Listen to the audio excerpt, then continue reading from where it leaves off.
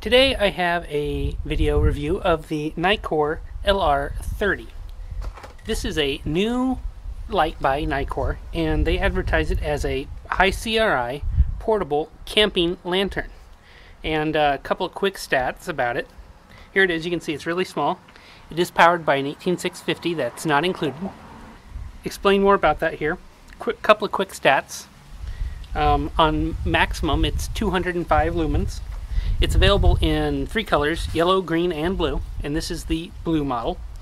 The maximum runtime in low is 62 hours. The beam diameter is 20 meters, and it's impact resistant to 1.5 meters. So this is a neat lamp. I have been using it this week for a few different tasks, and let me go over the features. First of all, you've got this rubber grommet. You can use this to hang, like on a camping, someplace in your tent or something like that, or hang it easily in a kitchen or a room. I think this would be a perfect light, in addition to being camping, to something just to keep around the house in case the power goes out. It is magnetic, so you can easily attach it to, say, a refrigerator or something, and it will hold itself up. With that long runtime, it'd be great to keep around in case the electricity went out. It does use a 18650 battery, and it's really easy to get into. You just pull that back, and there it is. It is magnetic, as I was saying before. I don't know how water resistant it is. There is an O-ring here. Nitecore doesn't make any claims about it being water resistant, so I wouldn't get it real wet, but I would guess since it's got that O-ring, it'd be okay for damp or maybe light rain conditions. I wouldn't want to put it underwater, though. I happen to be using a Lumentop 18650 battery, which I quite like. I do have a review of that in my channel you can go take a look at. But it's really easy. You just put it in. This only goes in one way. There's a little tab that it attaches to in this slot, and it snaps together. You do get an additional O-ring with the light, and then you've got options on how it operates here. So you've got this power button. You long press, and you get low. You press again, medium, press again, high. And I'm outside in the daytime. You can probably hear the leaf blower or the wind occasionally that I can see. But so it's not super bright where I can make a big visible difference here in the daytime. But this is really quite bright when you're using it in a darker situation, obviously. It's really well diffused and high CRI. I actually was helping some family members with wall prep and painting this weekend, and I had this with me and decided to try it out there, and I'll roll in footage here of that. I've got the Nitecore LR30. This is a camping light primarily, but I found it works really good for a spot inspection light, and I'll show you here. Here it is on medium mode, and I'm sanding a wall, and it's really well diffused. It's a high CRI light, so the color is good, and I'm just using it to help sand and tell what I sanded, what needs some more spackle and whatnot. Works really good for that. And this is high. It's just more light than I need here, so I've been using medium mode, and that works good. So I'm here helping my family paint, and I've got the Nitecore LR30 here, and we found it's really useful to see where it needs additional paint. It's just really bright, and you can see the color underneath, and we're doing a pretty drastic color change, but it's a nice light for that as well. It's nice and diffused with a high CRI. I found it really helpful when we were sanding the walls. The room we were in was just dark and just didn't have very good light. This did a really nice job with really even diffused light to show the flaws in the wall and to damage it. It was really easy, something you could either put in your back pocket or in your shirt pocket if you had one to keep it going. So a few more runtime and output features. This light can also run on CR123s or RCR123s.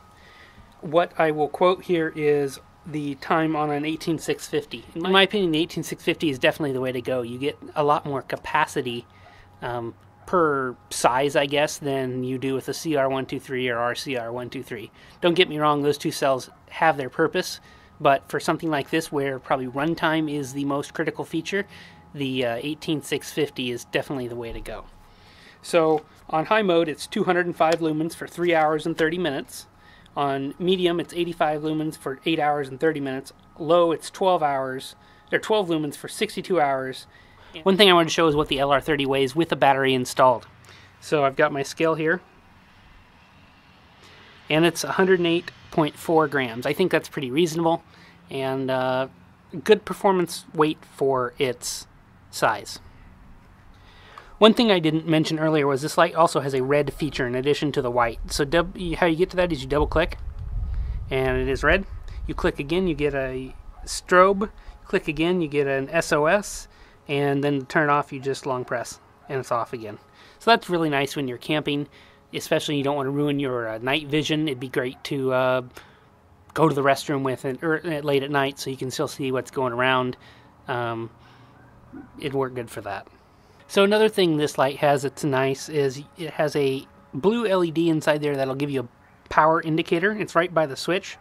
I'm going to try and show this. It's not very bright, and it's pretty bright outside here, so hopefully this will light up and work. So you press the switch once and you get a blue LED, and you can just barely see it there. And it will blink 4 times if it's full, and then decrease as it's not full. The other neat thing this light has, something that I didn't even discover till I read the manual. It's got a positioning feature is what Nitecore is calling it. So with the light turned on, you hold down the button for 3 seconds to turn the light off. And this will indicate, give a power indicator every 2 seconds. That little blue LED we use for the battery, that'll flash every 2 seconds.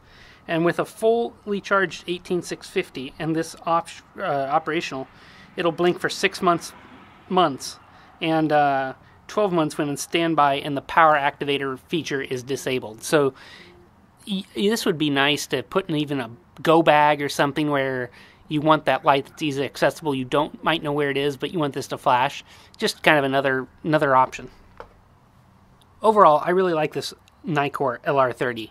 I don't think it's a light I'll use every day. It's not something you'd carry, but for its specific application, I think it's great. It'd be great to illuminate maybe a tornado shelter or something like that. When you're in that situation where you need a lot of long run time and a decent amount of light that's really diffused and spread out. The camping application is certainly there. If you do a lot of outdoor camping, that would be great to put in your tent, light up the tent. One battery would be plenty for weekends camping, in my opinion. Running on medium mode with an 18650. 85 lumens is enough to get up, get dressed, all that type of stuff. And that's 8 hours and 30 minutes. Overall, I like this Nitecore LR30. It's nicely made. It is plastic. I think it'd be fun for kids to play with if they wanted to. Probably not real little kids, but because it does have magnets and those could come out conceivably and be a choking hazard. But I think all kids love flashlights, and this would be certainly one that's fun. It's pretty easy to operate, to get it to work by holding the button, and it's bright enough that it won't hurt somebody's eyes, but it certainly does the job. I think it's a fun light, and I think it has nice applications. Thanks for watching today's video. Please take a moment and subscribe, and like this video. Share it with your friends if you found it helpful.